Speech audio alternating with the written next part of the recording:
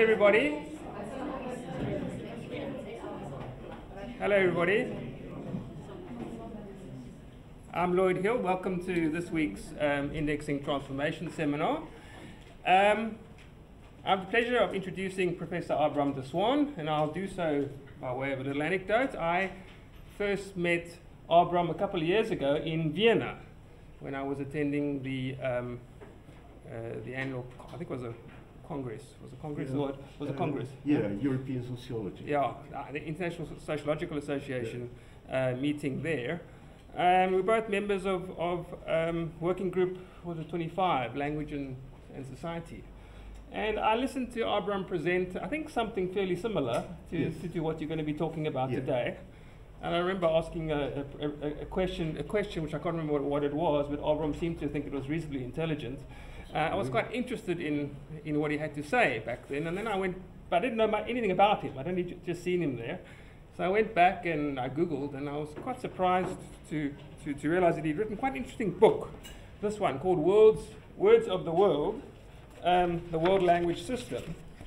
And what was also struck me was that he wrote this based on a series of lectures presented at the Collège de France, where he had been invited by Pierre Bourdieu. So he actually worked quite closely with Pierre Bourdieu on that, who, as you know, is probably the best sociologist in the world, having worked on language. So I've read this book, and I must just say that Abram has quite a wide range of interest. I must just give you some sense of what he's also done. I mean, in addition to writing this book, he's written a book on genocide. And his most recent book, if I just give you the subtitle, I'm going to get into trouble. The main title, and the main title is Against Women, but the subtitle is important. What is the subtitle? The subtitle, I need always two seconds of tension, and then it is The Worldwide War Against Emancipation by Rightists and Fundamentalists. Okay. That's the most latest book. Can I stay? You're going to be asked to come back next week. Unfortunately, you've gone. So just I'm going to hand over to Abram now. Just for those of you that have the time as well, Abram's going to speak for about 45, 50 minutes, and then as usual, we're going to take questions. We're going to break at about 2:30 as usual. And then take a half-hour break, and at 3 o'clock, we're going to have a roundtable discussion of a chapter that I've distributed. That's in a new book that kind of connects linguistics, and it's an edited book. He's got one chapter in the book, but the title of the book is basically Linguistics and Economics. It's by Salikoko Muvene and Cécile Vigaro. Yeah. So we're going to do that. I must just warn you that if you want to come to that, I'm going to put a notice on the board, but it's not going to be in sociology because we run out of space. It's going to be in information science at the end of the corridor for those of you who want to come. Okay, so Abram, welcome. Thank you. Well, hello all of you. I'm truly pleased to be here because it's a little adventure to stand in front of people who each of them separately know more about one part of what I will be talking about, languages in South Africa, than I do. So I'm the most ignorant in this matter. Bear with me and enlighten me. That was called a captatio benevolentia, an attempt at the benevolence of the audience. And sometimes you might need that. My work has been on the world system of languages. And the idea was a very elementary idea, which at the time probably was novel, and that is that after all there must be thousands and thousands of groups of people who speak a language which they, within the group, understand, but which no other of all these thousands groups understands. So mankind, since the curse of Babel, is fragmented in thousands and thousands of language groups. But for the existence of multilingual people who speak more than one language and therefore can connect these groups. Now, I'm aware that between most groups the, say, frontiers of unintelligibility are not all that distinct. Mostly, languages tend to be fluid, to shade into another one, to change all the time. People adopt words and forms of speech. It's all in movement, which makes it even harder. Basically, even though we talk about distinct languages, they're more like clouds. There's a cloud over there which is absolutely isolated by blue from the others. That must be, let's say, Arabic.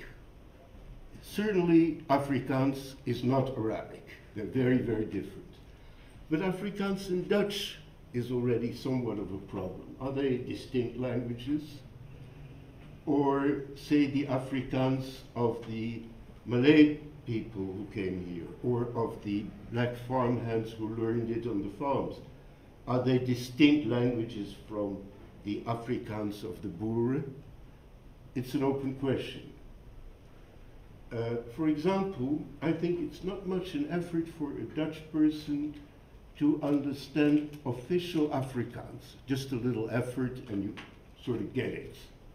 But still, these two language groups ignore one another almost completely for a host of reasons. So, languages are not easily countable. Some clouds sort of shade into one another, but we can make an effort. Now, I must say that especially Europeans and all those linguists who are European-oriented tend to think of, no, not linguists, but people who think spontaneously about language, tend to think about language as distinct from the next one, as permanent, and as well regulated as the states they live in. Dutch stops at the borders, except for Flemish. It's permanent, there are dictionaries and there are grammars, and you can learn it in school. It's very clear what's good Dutch and what's bad Dutch. It's completely regulated, just as Dutch society is almost completely regulated. That is basically the spontaneous idea when, say, people who are oriented to Western culture think about language. People who live on the ground, say in the African rainforests or in Brazil or in Papua New Guinea, know that from one village to another there are considerable differences, but somehow people manage to sort of understand each other with hands and feet, but also because they have intermediate language. Their clouds shade into one another. So when you talk about the world system of languages, first of all, you must not so much look at the 6, but at the 3 zeros. 6,000 in mathematics means more or less between 5,500 and 6,500 with a, let's say, probability of 90%. These are very, very rough estimates. You could also think of this more than any person could ever learn in a lifetime. These 6,000 are peripheral languages, and I call them moons, and you will soon see why. These are languages without a state. Sometimes it's said a dialect is a language without the protection of a state. They have no grammars, they have no printed literature, they have no dictionaries, they have no language police, but they have something which other language groups have to a lesser degree. These are very often the languages of memory, because the only way to convey and keep a text for the next generation is by memorizing it. So I like to call them languages of memory rather than talk about what they have not. They've got something. These peripheral languages nowadays, almost all of them, are within the sphere of power and influence of states, usually national states. And that means that for a host of reasons, they will try not to learn the language of their neighbors, but the language of the market, the language of the police, the language of papers, the language of office jobs, the language of getting a driver's license, and what have you, the language of the central states.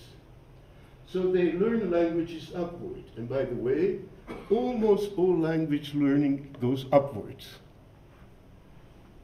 So these peripheral languages sort of circle around the central state like moons around a planet. But those central languages, I say 200, if you want to say 100 or 250, I'm not going to quarrel. But I took the number of member states of the United Nations, which is, I think, 192 by my last count. These are state languages. They got, they're the official language, usually in the Constitution. It says it's the language of the land. As when you are 3 years old, you start being corrected how to talk, how to say. When you're 6 years old, you learn to read in them. And you have a feeling that outside of your world of speech, there is something called the language, which you must navigate very carefully. And there is a huge library in that language, and printing presses, and linguists, and school teachers, and let's say the complete protection of the state. But nowadays in the modern world, these state languages, these planets, as I've called them, circulate around a sun. And that sun, those suns are the supercentral languages. They are the languages of long-distance communication, of continental or subcontinental contacts. Again, 12 means 8 or 15 or whatever you wish. It means, I say 12, but I'm not going to pick any quarrel about it. Let's think.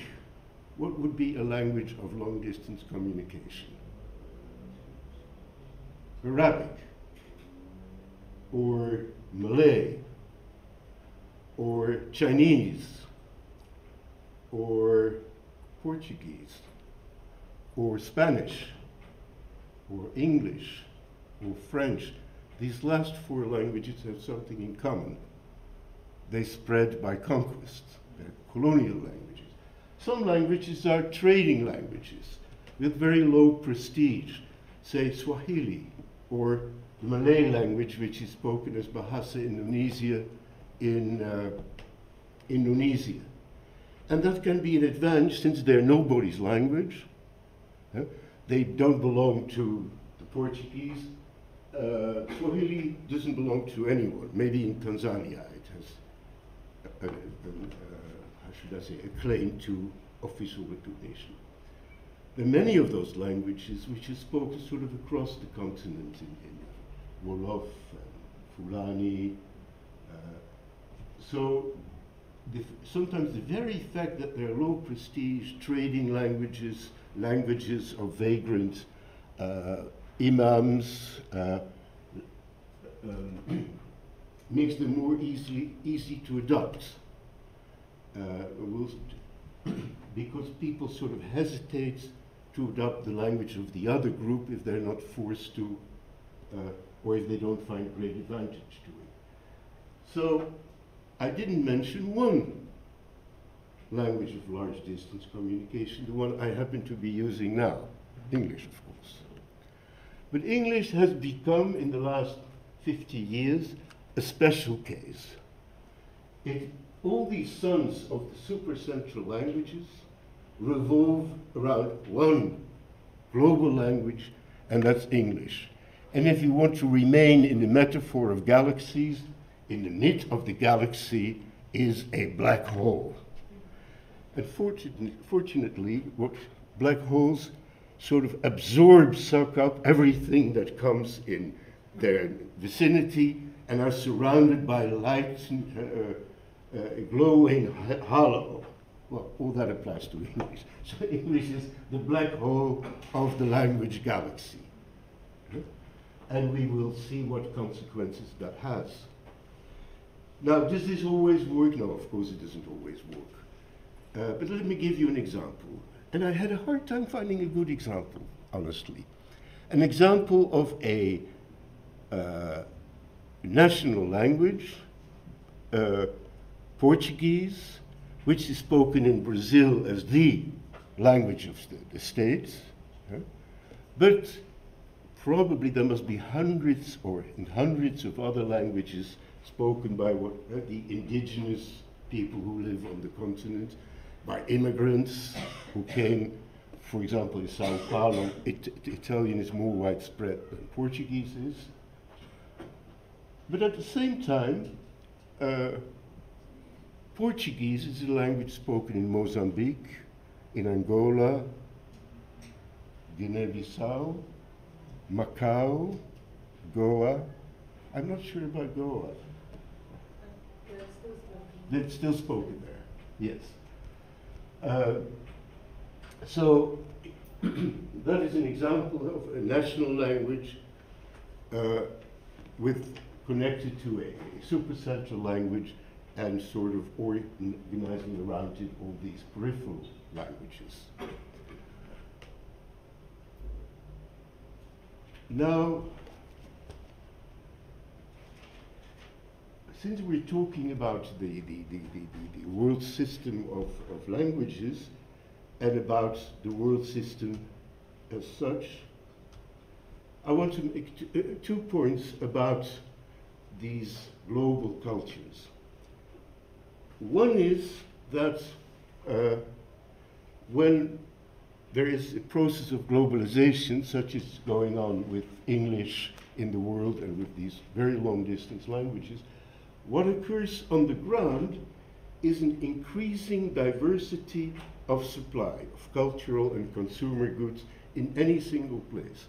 Yesterday I did my shopping at Checkers, and I had no trouble whatsoever finding anything I needed. Everything that's in Albert Heijn in the Netherlands, where I shop usually, was at Checkers, which is a supermarket, as no doubt you all know, in Stellenbosch. Nevertheless, I had an enormous problem finding butter. And I said, butter, and for some reason they didn't understand. I don't know why. Finally, I found the butter, and I think it was simply not on the menu of the young persons I asked about butter, because they couldn't give me an answer. That is, I didn't quite know what was happening. In general, there is increasing diversity of consumer goods, of cultural supplies, of what's on the program. But at the same time, at the global level, that means increasing similarity of all those local cultural and economic supplies. They're all the same all across. By the way, local diversity and global similarity are the definitions of a perfect mixture in chemistry. A perfect mixture, no matter how small an amount you take from the mixture, contains all the elements of the entire mixture. And this also shows some dilemmas people on the ground have in, on the one hand, enjoying the pleasure and the comfort of an increasing supply, and on the other hand, finding out that they have become more and more the same as everyone else.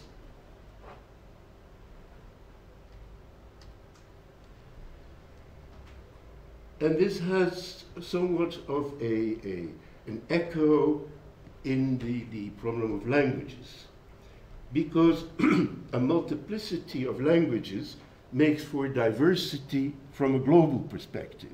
And you will see the European Union or the Indian Constitution or the South African Constitution of 1993 in very elevated language, promulgating the idea that there should be many languages promoted and facilitated in the realm.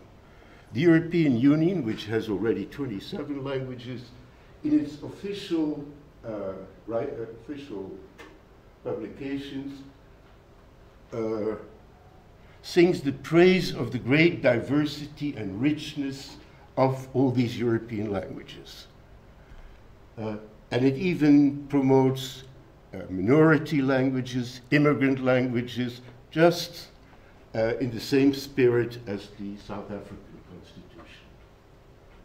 But the same may make for uniformity from a local perspective, because if you encourage all those languages, it means that every group continues to speak its own language without much contact with the next one.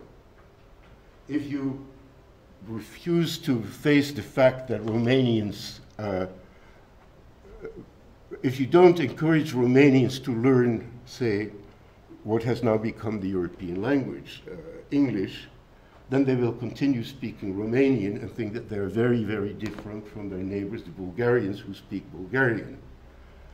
Whereas the use of several languages and of languages of intercommunication will probably quickly dispel the idea that they're all that different.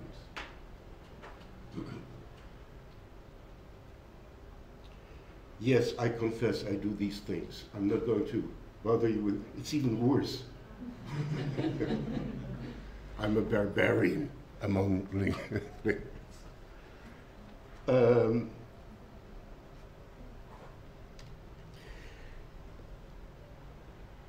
So this is basically the idea of of a world system of languages kept together by multilinguists, several levels of language, peripheral, rather defenseless languages without all the accoutrements of a state language. State languages mostly fully equipped, then long-distance languages, which almost always are somebody's state language, but not always, but most of the time. And finally, the great presence of English. Why would we be speaking English here, but also in Rwanda since a few years, and also in the universities of Indonesia or of China? What is so special about English? My hunch is that if we formed a committee to decide what would be the world language, the last proposal we would come up with would be English. It has an impossible spelling. It is basically a Creole of Latin, French, and Anglo-Saxon words. It has all sorts of funny declinations. My proposal would be Spanish, but I know very few languages. There may be much better languages. English is, from an essentialist point of view, if you look at the properties of the language, totally unfit to be the world's language. I also find it very difficult to pronounce, as you may have noticed. You find it difficult to pronounce too, except for the native speakers. What happens? Well, I think what happens, we have to do something. We will have to ask a question from a perspective of political sociology or political economy, where you look at group behavior, people trying to maximize their opportunities and their income, groups trying to struggle for predominance. What exactly, how should you think of a language? And then one of the first things you realize is languages don't really belong to anyone. No one on his own can create a language. Zamenhof, Esperanto. No, he did not create a language, he created a blueprint of a language, which is already a fantastic accomplishment. And nobody can prevent others from speaking their language. The Turks against the Kurds, yes, that's true. Now, these properties of a language would make it in economic parlance what you call a collective good. A collective good is something which doesn't belong to anyone in particular, which cannot be created by anyone in particular, nor abolished by anyone in particular, and which does not lose in value when more people enjoy it. And the famous example, of course, is the commons. Most of you know the problematique of the collective goods from the commons, the common grounds, the forests, which were shared by all the farmers who had their own little lots, but the forest belonged to everybody. That doesn't exclude conflict, by the way, not at all. One problem with these common or collective goods is that in order to maintain them, some collective action is needed. And individual users may at times have to moderate their exploitation of it. By the way, the first Nobel Prize in economics, to my knowledge, to a woman, was a woman whose name escapes me for the moment. It will come back.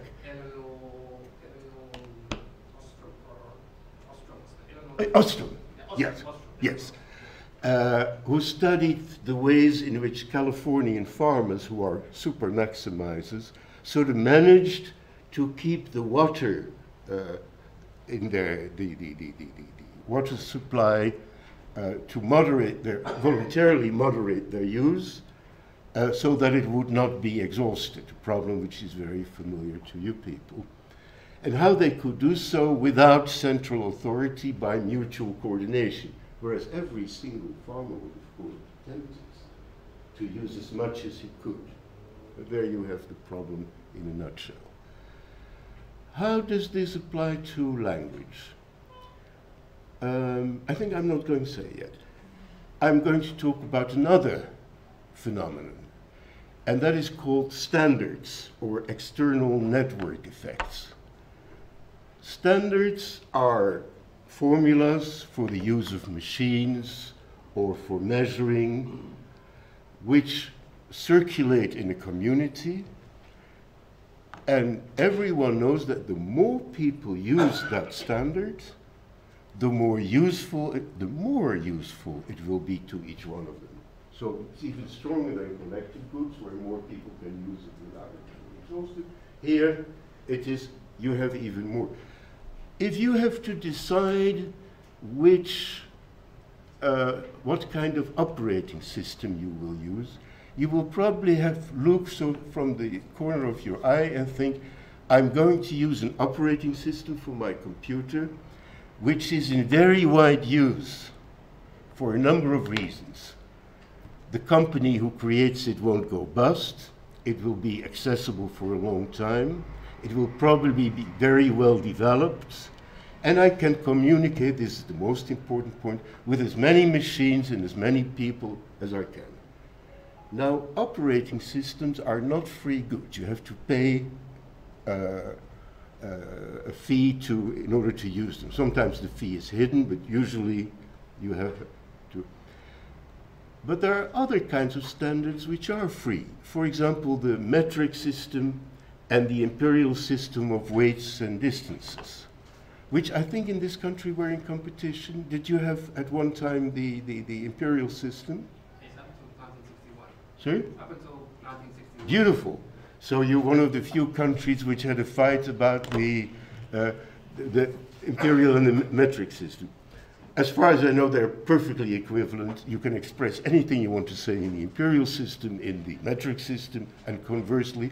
But people were looking from the corner of their eyes about neighboring countries and what was the most widely spread. Let's keep that in mind.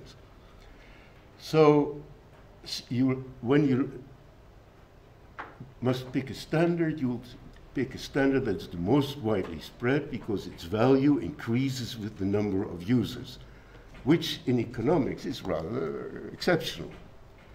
And free standards have no fence around them at all. And that means that a strange phenomenon can occur. Now, probably the decision between imperial and metric was taken by the government. But if the decision must be made by freely choosing individuals, they'll look from the corner of the eyes what the other guy does, and they will pick the standard that they predict will spread fastest and widest. And that can cause a stampede. Suddenly everybody goes for that one standard. because they predict that everybody else will. So these are self-confirming predictions. And sometimes it can go very fast. Now, people rarely freely pick what language to choose from a catalog of languages. It don't work that way. But there are moments when people or institutions have to select their languages. And if those institutions or individuals try to make up their mind, they'll probably pick the language that they expect to be most widely used. Certainly, this very calculating, rational, maximizing individuals called academic researchers, who know exactly which side their bread is buttered on, as we say in Dutch, pick the language they think is most widely spread, so that their chances of publication and of being read and of getting kudos for their accomplishments is maximal. And that language, not so long ago, was French. And a little while before was German. And Russian has been very important. But do I have to ask you which language nowadays is the language of academic research? If you can tell me which language is winning, I'm quickly going to learn it and publish in it. But as a matter of fact, I already did so 50 years ago. It is inexorable.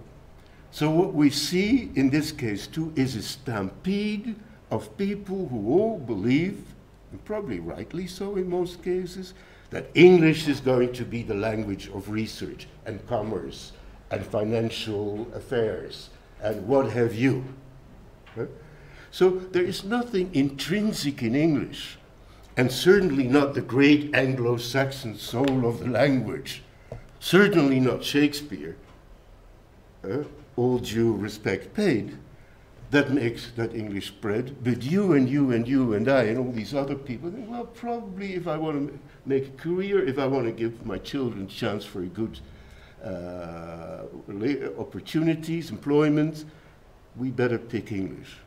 By the way, we may be very sophisticated, I mean, you guys are very sophisticated, but people who know very, very little of what's going on in the world almost always want their children to go to schools where the language of widest circulation, in most cases English, is taught.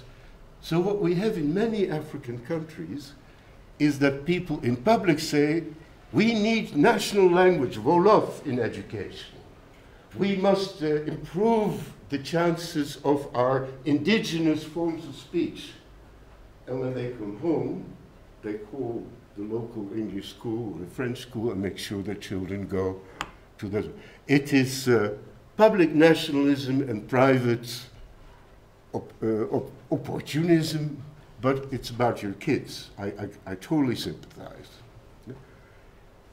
All over, people want their children to go to the schools where the language is taught, which maximizes their employment opportunities. This is one very important mechanism by which the very large language is spread, and by which, by the way, in many, many African countries, the colonial language is still the official language of the land. But there is another amazing mechanism. Let me talk about Senegal, which is, I take as an example. In Senegal, correct me if I'm more than 5 percentage points off, in Senegal, I think 45% of the population identifies itself as Wolof. It's the dominant ethne in the country. Another 40% are Serea or Diola or Mandingo or Malinke or Fulani, but many of them speak Wolof because it also happens to be sort of a local lingua franca. And you pick it up if you're a railroad worker or if you're an itinerant preacher, what have you, you sort of learn to speak Wolof. So when Senegal became independent, I think it was in 65. Is that right? Well, if you don't know it, I don't need to know it. Of course, almost all Senegalese, now it's the great moment to introduce a rooted language that goes with the spirit of our nation, and which comes from the very soil we live on. You know the soil of nationalist rhetoric, and I completely sympathize, I underwrite it. But the next phrase was, which national language? And then the silent, the tacit answer was, not yours. So here you have, and this occurs in many, many countries, not just in Africa, it's typically also the situation in Congo, in Nigeria. So instead of speaking Wolof, they didn't make a choice. And they certainly, if they were not original Wolofs, if they didn't belong to the Wolof ethnic, and even if they spoke Wolof very well, they were not going to speak the language of the historical oppressors of the warrior tribe of the Wolof who had been involved in the slave trade, etc., etc. Certainly not, because the idea was by speaking Wolof, you somehow underwrite the Wolof nation, which is not such a far-fetched idea. So there was sort of a standoff. Which language are we going to speak? Not yours. And which language remained? French. These are very important mechanisms which explain the strange phenomenon that in many African countries, but also many Asian countries, the language which survives to this day as the language of national communication, the language of the state, of advanced education, is the one language basically nobody wants, French. It also means that there are two kinds of French. One kind of French which you learn in school, and one kind of French which you pick up in the street, which they call patois. The difference is, if you speak low French, patois, you drive a taxi, and if you speak high French, you ride a taxi. It's a class difference. And it's a very significant class difference. By the way, Senegalese researchers increasingly publish in English.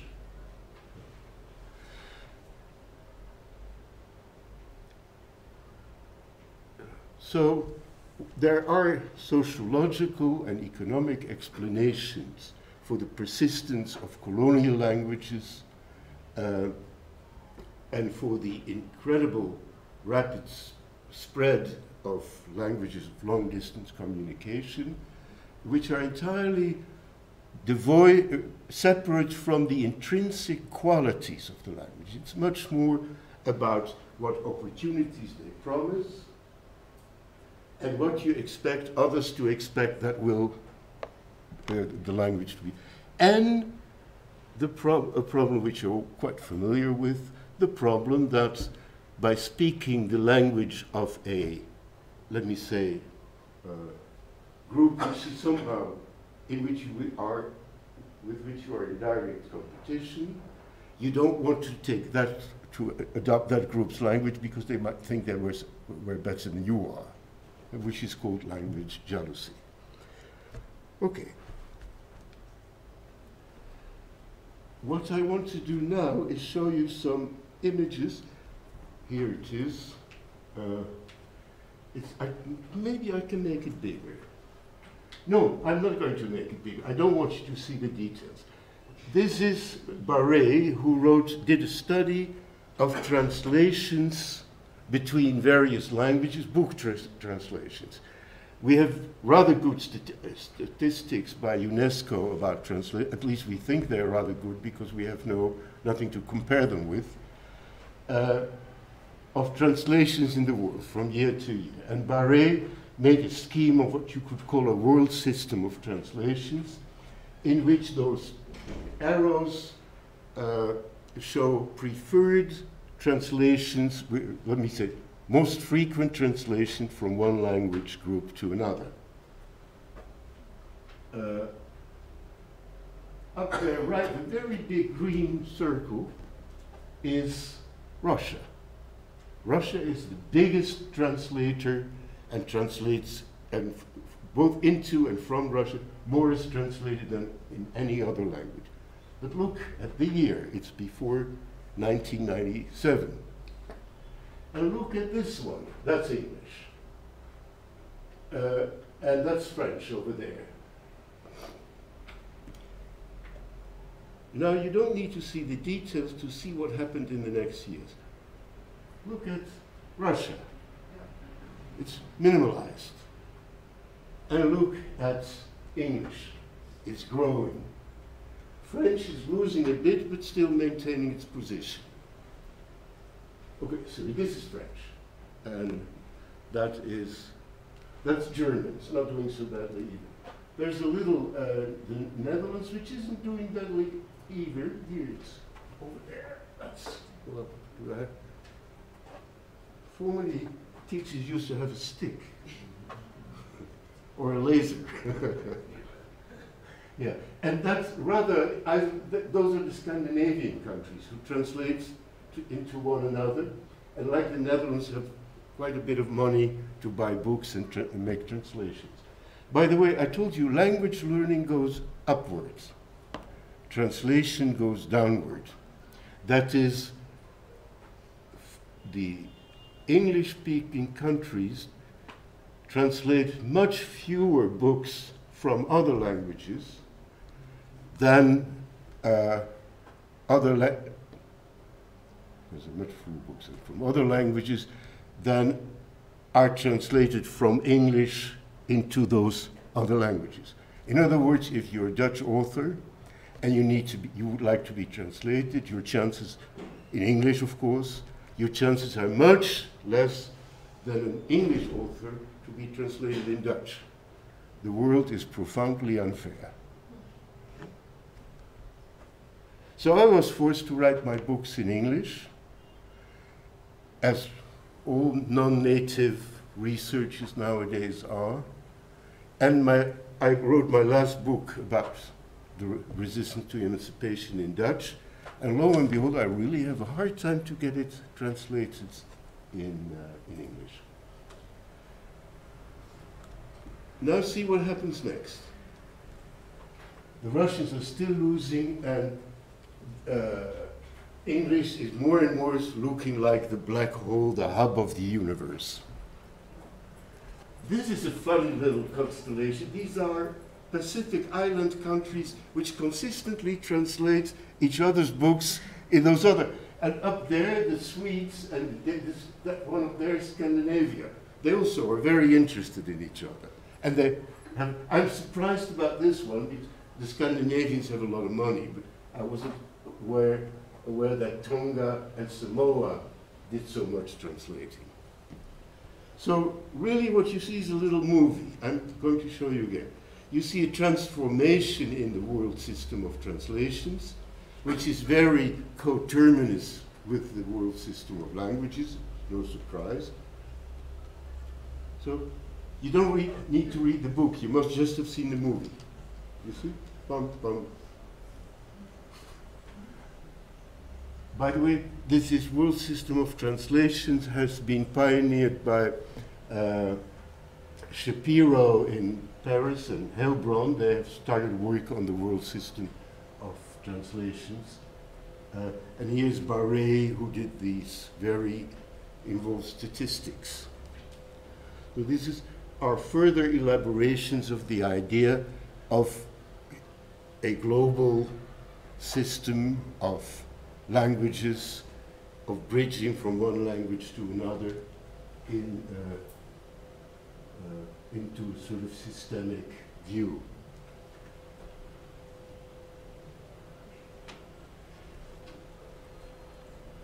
The title of the article I last wrote about how much we started at 10 past, it's 10 minutes to 2. 5 minutes? Okay.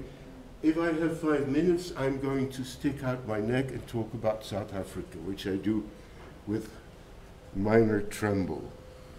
I won't talk more about translation, but I want to talk about South Africa.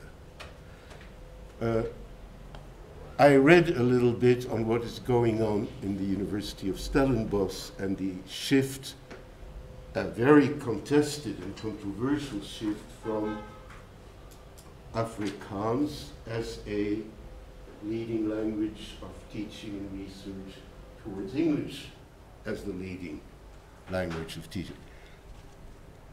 But, and I see what's at stake, I can see that this is really important and painful and controversy, but I was struck by one fact. Almost all universities in the world that were not originally English-speaking are shifting to English. And I was saying, making a really dumb remark to Lloyd, I was saying, what if we ignored the entire discussion that's going on in Stellenbosch about Afrikaans, and about parallel and dual language systems, and about what has gone on under apartheid, and about the, let me say, underprivilegement of the African, indigenous African languages? Would there still have been a shift to English? Well, this probably not, or maybe. But the shift to English occurs everywhere. So, as in Stellenbosch, very incisive discussions of high principle are being carried on passionately, at the same time, they are moving in a direction which everyone is. Probably one point is that researchers have an immediate interest in publishing in English. If you publish in Afrikaans, you're not even read in the Netherlands because Dutch people believe that Afrikaans is different from Dutch, and the Boers did everything they could to make them believe that was so, because they wanted their national Boer language. And when I look at discussions in universities in many countries, there are all sorts of substantive, locally grounded discussions of principle, why they should or should not shift, but in the end they shift. I find that remarkable.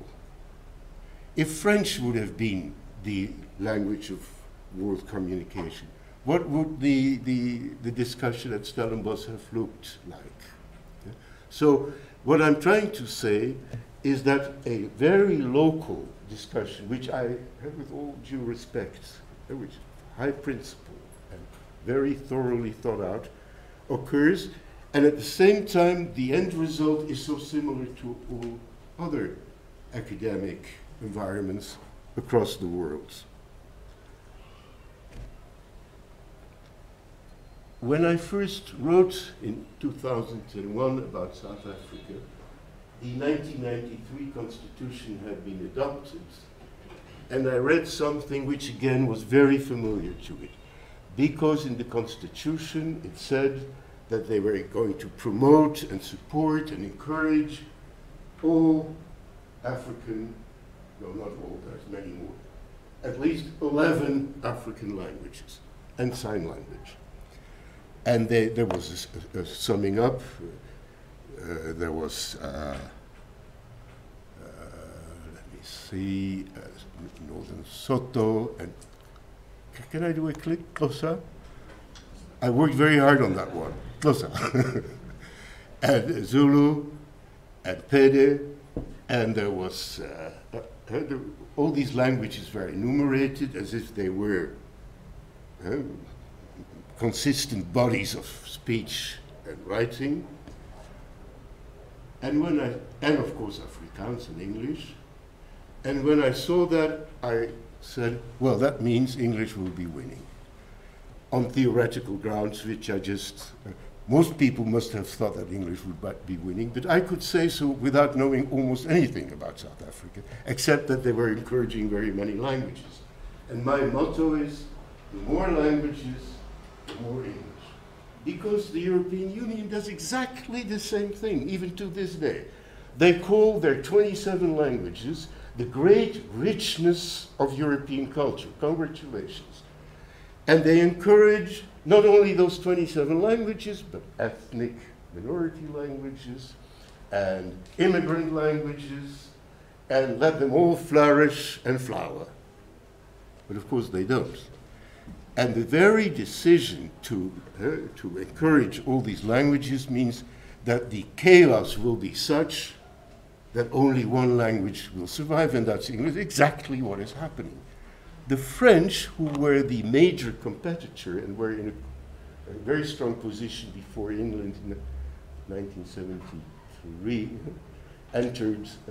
Great Britain entered the European Union, saw it coming. They had hoped that they would become the language of Europe. And the cleverest among these French, the French in the European Union are very clever, proposed, okay, let's have Polish, Spanish, English, and French. That's a manageable number of languages, and that would keep maybe English out of a pure monopoly position. There's one problem, the Italians protested. And if the Italians were allowed the Portuguese, you can imagine what's going on.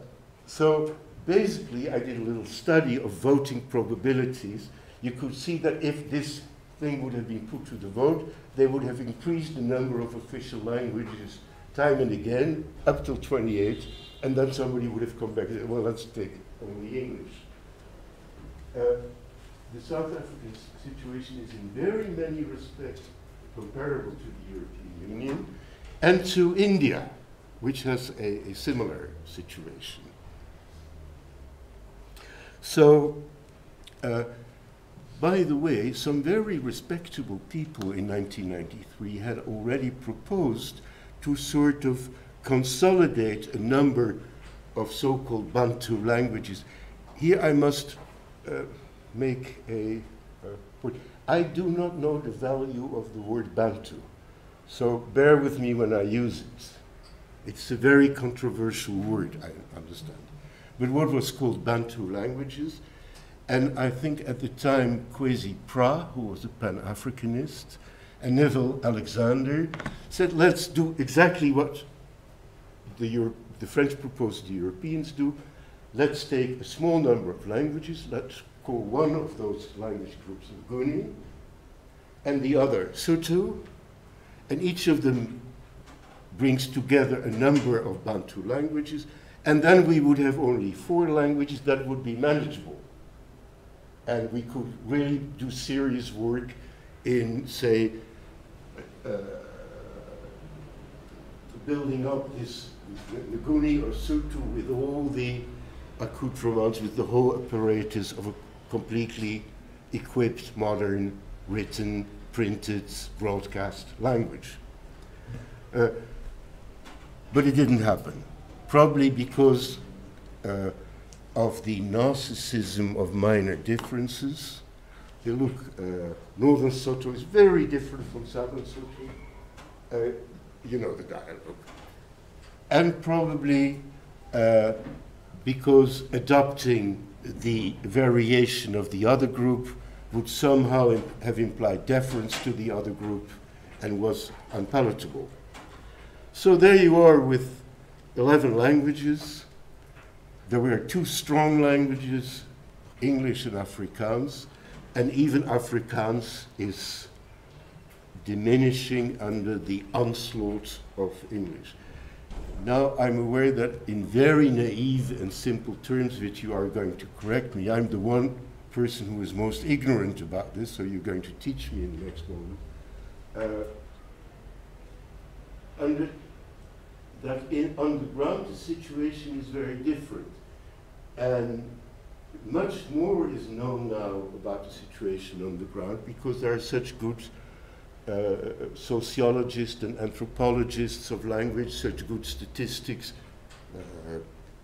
Lloyd, for example, did his very detailed study in Nelson Mandela Bay, Port Elizabeth, what really happens in households, what really happens on the job, what kind of languages people speak. Dermot has done such work, Poser, and so, and when you look at what they find, it is much more complicated and much more rich, and many more languages are sort of playing through each other than when you take the faraway look. But I'm afraid that my message is that English is going to continue its onslaught as the great black hole, the hub of the universe. But we don't know, but languages can be very resistant, and we cannot predict what will be spoken at home. In what languages you're going to write your love poems, please do. How you are, when you're out having a good time, what you will speak. It will be probably much more fluent, much more complicated than you can. But I think we can predict what the official, highly educated, internationally oriented use of language will be. That will be increasingly in English, as it is the world over. Thank you.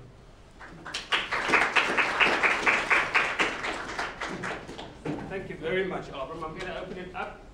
We have about half an hour, I think. So, just give us your name. And yeah, everybody. I speak to everybody. Go for it. Thank you. It was very interesting. My name is Bashir. Hello. Yeah, my question is, this morning, interestingly enough, I listened to a radio program where they spoke about how, especially French now, is becoming more infused with English. And I was wondering, in my understanding, Mandarin is becoming the official language to conduct business in. Yes. But yet they employ people to come teach English as a foreign language. Yes. So what politics or, what's the play there? You're talking about China. Yeah. Well, the Chinese say that 300 million people now speak English. But when I left my hotel in Beijing, all those 300 million people were hiding behind the bushes because I couldn't find a single person who could show me the way. I really can't tell. There are a number of problems with the sociology of language in China. One is that the Chinese government insists that all Han languages are mutually comprehensible, not only in writing, with their characters, but also in speech. That is the thing you say when you are a patriotic Chinese. Most sociolinguists who have done studies on the ground deny this, but it used to be so that they didn't say that except in a little footnote, otherwise they couldn't go back to their research area. So we don't really know what exactly is the degree of mutual understanding among the Han speakers. We do know that they all learn, we are being told that they all learn Putonghua, which is the modern version of Mandarin in school, but if they really do, we don't know. There's too little sociology on the ground going on, and too much censorship. About 10 or 20 years ago, the Chinese government decided to have a big program in English. Where that has gone, I frankly don't know. But I must say I haven't read the latest on it, so maybe other people can tell us more.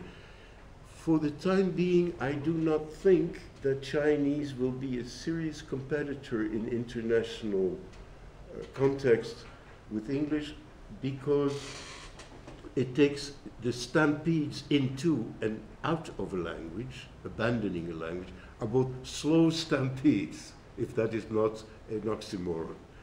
Because it takes a while to learn a new language, and it takes a long time to forget it, or to, the way languages die, not teach them to your children. That is how languages disappear. So this will not go fast. After all, Latin kept it for 2,000 years. Now English won't keep it. But if your children want to know whether they should learn Chinese or English, English.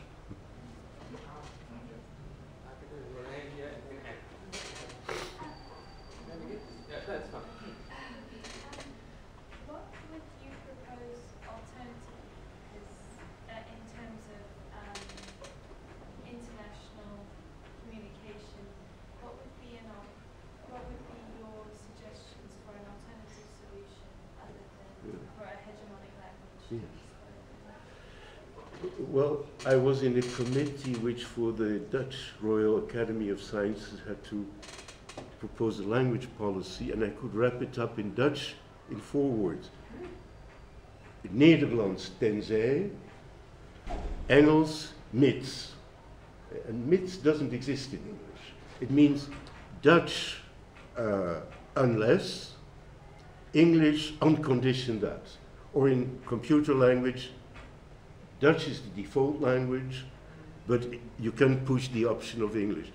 Because having been such a cosmopolitan cynic, when it comes to my own languages, I'm as sentimental as you, all of you, it goes too quickly in the Netherlands. And therefore, I think there must be good reasons to use English, and there are many, many good reasons. But there may not be a solution. In a way, English is the solution, if those Americans weren't so damn arrogant. I wrote in my book that it would be much easier for Europe to adopt English as its official language if only Britain were not a member of the EU. And lo and behold, they left. So now maybe we can speak English without it's appearing that we defer to the Brits, the last thing we would want to do. But my formula would be encourage people to have their children learn the language which gives them the greatest opportunities to live a happy, which also means a wealthy, or not to have employment opportunities to develop themselves. So it means encourage learning either the language of the land or the language of long-distance communication, which is current there, or English, but try to convince them of one fact. If they give up the language of the village or of the community, it may simply disappear. So they have a responsibility to cherish it. And that also means if the language is given up, the complete heritage of everything that was invented in that language, or memorized, or confined to paper, or to prints, or to hard disks, becomes inaccessible except for specialists. So how can we convince people, yeah, go ahead and speak English, but please, please realize the treasure of your elders? And I think that can be explained, but we must really tell them you have a responsibility to safeguard the heritage of your people by continuing to speak the language, to sing the songs, to do the dances, because if you don't, it will disappear. So it is a double-pronged approach. And No, Dr. Abram, I'm a PhD student in this department. I just wanted to ask them, Esperanto was a thing in 1995. I remember my parents were in the cassette industry before the Yeah. Yeah, they were printing out the Open University in England at that time, had a big run on Esperanto and teaching across Europe. If you can tell me a bit more about the death of Esperanto. And then the other thing was like the French I think it's the Alliance Française, and the French have La Real Academia de Español, no? Yes. And English never had this. Now that English is becoming as you say, the black hole, is there not talk about standardizing English and making it easier, as you say, for if everyone's having to learn it? There's one rule and then 1,001 exceptions in English, right? Simplify English. Yeah. Yeah. Well, first of all, Britain has the British Council, which is very active in, as a matter of fact, people like Robert Phillipson, but a whole lot of people think that English spreads because of language imperialism, and they sincerely believe there is a British Council, sort of a CIA, which is sort of selling English to you and pushing it. They're sort of like, there are books called English as a Hydra, like many-headed snake that eats all other languages, or people like me, which accuse it of being a black hole. If only the spread of English were the result of a conspiracy, we could maybe do something about it. No, it's the result of you making a calculated decision on the basis of your expectations of others. And there's nothing we can do against that. It is a real stampede. One of the greatest delusions somehow, which somehow especially the British succeed, is that English is, people believe that English is easy. I don't know why. But if you have French, it's very difficult. English is easy. German is very difficult. But English is very, very difficult. And just after the war, they had a little book called Basic English. I don't think anybody here in the room remembers, but I remember as a kid. And it started with a little stick puppet, and it said, I. And in 40 pages, you learned 60 words of English, and you thought it was very easy. You know? I don't know why, how, but this is another aid to the spread of English, but I think I know. If you speak French, people will, it's a langage de pédant. It is a language of people who correct you. If you do not speak the past conjunctive correctly, you're out of it. Almost nobody corrects you in English. It's sort of a free-for-all, unless you talk to Oxford Dons of America, or the authors of the New York Review of Books, but the illusion is that English is free. In the meantime, one of the marvels of English is that it doesn't break apart in all sorts of different Englishes. It does, but the elite versions of English the world over are mutual, perfectly intelligible. And they will remain so. Why? Because that's precisely the raison of speaking English, that if you're an Australian trader and you're a Canadian preacher, you can still understand each other. These elites have a vested interest in maintaining a universally intelligible version of the language. The Dutch and the Afrikaners, or the Afrikaners, had reasons to separate from Dutch. I'd love to give another class on why Dutch disappeared from the world. Once we were so important. But apparently the Boer elites didn't find it important to keep communicating with the Mannenbroeders, their brethren in the Calvinist faith in the Netherlands, probably at the moment that the Calvinists in the Netherlands turned away from the Boer Calvinists. But that's another story.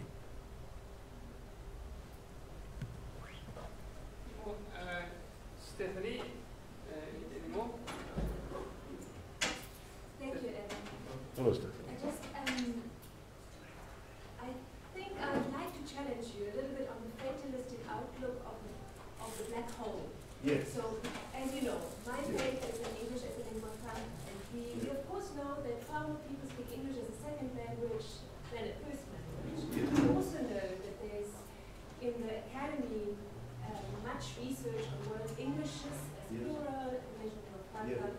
So the entire paradigm that the English native speaker counts as the point of reference is already fading, right? So we do have, now recently, I think this week in fact, there have been a number of lexical items from Nigerian English being adopted in the Oxford Dictionary, no less, not the Nigerian English. So I'm wondering whether or not, given that the condition for a lingua franca is the fact that you have multilingualism, and that I have my faith in the coexistence of peoples, of the coexistence of languages next to each other, and also given that we have in South Africa now a trend, it seems to be like latest statistics, they haven't even been analyzed, they haven't even been published, but it suggests that not only the language spoken inside the home, but outside of the household is not English predominantly, but that people actually tend to speak also their very mother tongues outside of their household. Yeah. that I want to believe that English actually will be maintained as a lingua franca rather than the language that swallows all the others up. No, So you're correct. Yes, yes, that's yes, my, yes, yes, so yes. I agree, and I hope that in people's daily lives, in the office, at home, wherever they go to dancing, they will use all sorts of languages, and sometimes very diversified versions of English, or Creoles. But I think that increasingly, when they need to communicate with very at over distances, or with groups of people which are relatively foreign or alien to them, they will use English.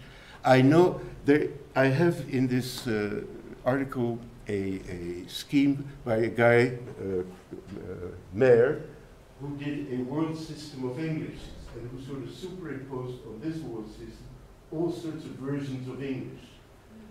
But the idea that English would break apart because it's so wide is, I think, wrong, because elites have such a tremendous interest in communicating among one another.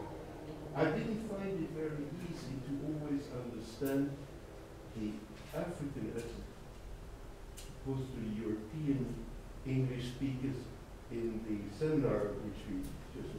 I had to sit a little bit closer, make a little bit more of an effort, but I'm sure at the moment one of those African or European speakers of English thinks that he's no longer, say, universally intelligible for the elites users, he will adapt.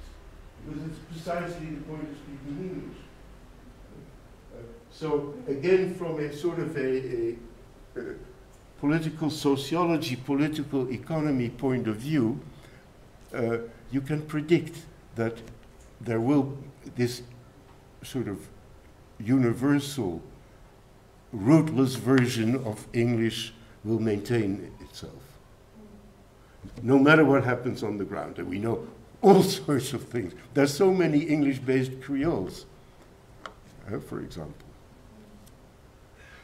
I'll ask a question. You want another one? Go another one. Go quickly. Yeah, I was going to ask a similar question to what you asked now. But my question is, but if English becomes the official language to conduct business, or for the elites or the academics to converse with each other, wouldn't it deepen inequalities where people do not speak English or cannot? Yeah. Yes, of course. Yeah, absolutely. And again, some people speak in English which is unintelligible beyond their community. I'm very familiar with Surinamese society, which is a small country between French and British Guiana, where they speak not a Dutch Creole, but an English Creole, because in the 17th, 18th century it was English. So it's a West African English Creole. You don't get anywhere with it. If you want to get somewhere, you have to learn Dutch. It's one of the few places. And most people do speak Dutch. And English. And this means you're already saying elementary school and high school. So, as I mentioned, with French in Senegal, some people pick it up in the street, they can drive a taxi. Some people are in the school, they can afford to take a taxi. These are real class differences. What can we do against it? Improve our schools, subsidize our schools, and overcome the idea that there's somehow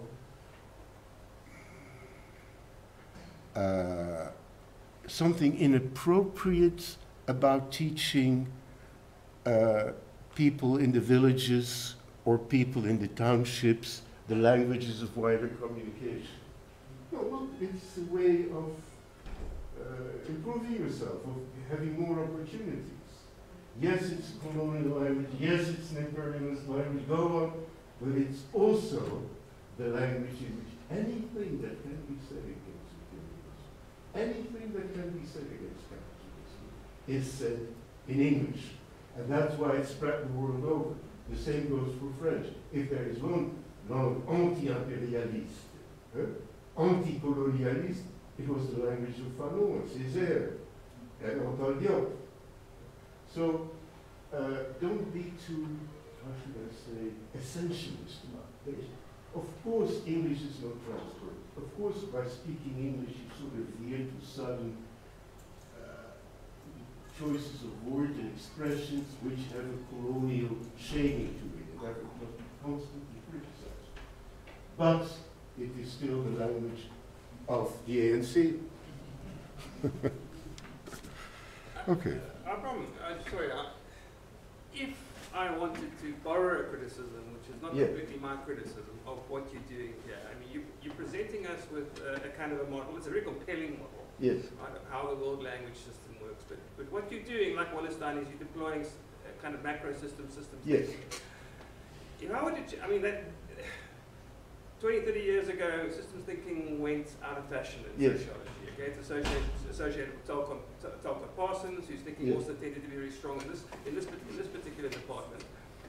How do you think about systems thinking, about the importance of systems thinking? Obviously, you're one of the people that bring you in. How would you defend the kind of macro systems orientation that you're drawing on here, while recognizing that obviously there were good reasons why not just postmodernists, Marxists became very critical of the systems thinking of people like Talcott Parsons? Well, first of all, I mean, from Talcott Parsons to Emmanuel Wallerstein is quite a jump. Emmanuel Wallerstein, I think he's still alive. Yes. Is a Marxist who believes in long-term economic, and he came about every other year to the school in Amsterdam which I directed, and to predict that next year the great global crisis would occur, and then behind his back we were laughing about it. He was the opposite of Parsons in a way. He was, for him, the world system is not only a system of inequality, imperialism, and exploitation, but it's also obviously a system in constant evolution. He maybe should have called it the world process. I took the idea of world system lock, stock, and barrel from Emmanuel Wallerstein, and then did with it what I wanted to do. But words like periphery obviously come from there. I think that what is going on in that what I have presented here is a way to make a huge jump to sort of find a framework in which you can organize all sorts of things. And one of the problems we're confronted with is that obviously many of the things we think are national or local or even continental are intricately connected to global processes. That, by the way, is a Marxist idea, or is perfectly compatible with Marx. But as soon as you have presented pictures like these, you must start to pick them apart and say, hey, look, he says French, but it's really patois, or he says that happened in 97, but now we're in 2020. So you make the great gesture, and then you start to adjust and criticize all the time. And then after a while, you try to see if it still can stand on its feet, but sometimes it simply disappears. It cannot stand the criticism. Other attempts. And sometimes you say, yeah, okay, notwithstanding all these objections, this still is the best way of organizing our knowledge we now have. We can only hope we will have another one soon. So what scientists do is try to find patterns in the chaos. And our work is to constantly criticize those, but not to abandon generalizations too quickly, because you might not have a better one. Thank you. We still have 5 minutes. Anybody else got a burning question? Simon, come on. No, but I'm an old sociologist in the department. So am I. Not in the department. Lloyd and I have done some work together. Now, my question is actually about the role of French and the role of English on the African continent. Yes. My mother was French speaking, so I've traveled to universities in West and in Central Africa. I have doctoral students who write in French here. Really?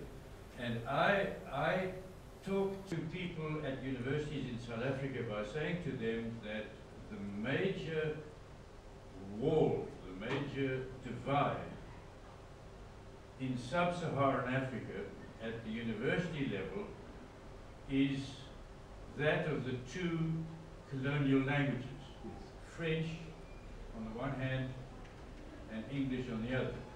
And many of them can't speak to one another.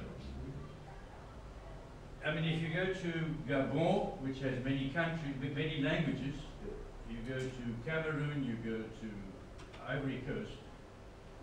When I go to those universities and speak French, they say to me, it's very difficult sending students to South Africa because they don't have English. French. They don't have, they don't have English with if they would come Oh, here. these people from those countries. So my question really is, looking at CEMAC is the Central African group of countries, all of which are francophone, even Equatorial Guinea, which is becoming francophone. What should they do at their universities given the black hole of English? I mean, it's a difficult question, but do you think that they ought, do you think that they will and that they ought to move toward an Anglophone curriculum, given, as you probably know better than I do, that France very much would like to maintain them as part of the greater francophone world? Yes. You see? Can I add to this? Yes. I think this also applies to, it's a very important comment, it also applies to Angola and Yeah. Portuguese. In Portuguese. Lisboa received several students from Angola, and they exactly precisely for that reason cannot go to, for instance, South Africa, where they would like to go, but those students don't, even postgraduate students. They have excellent Portuguese skills, but no English skills. If I had to say 3 words what the French should do, it would be lick your wounds. Because, but I wouldn't say that in France. No, I wouldn't dare to do that. I want to think about German, which was in a position very similar to French. It was one of the, or maybe the great language of science. It has a great literary, great philosophical tradition. One of the great European languages which spread across the world, but after 1918, when the Germans lost the First World War, their colonies were mostly taken over by other Western powers. They lost. They hadn't got the message yet, so there was another war, and then they lost completely. And German hardly exists as a language of global communication. It is very important still as a language of European continental communication. But after the transition, the fall of the Soviet Union, for a moment it seemed that German might prevail in these East European countries. And they had lots of German teachers still. But the Russian teachers quickly learned English and became English teachers, and now German is not going to exist vis-a-vis English in Eastern Europe.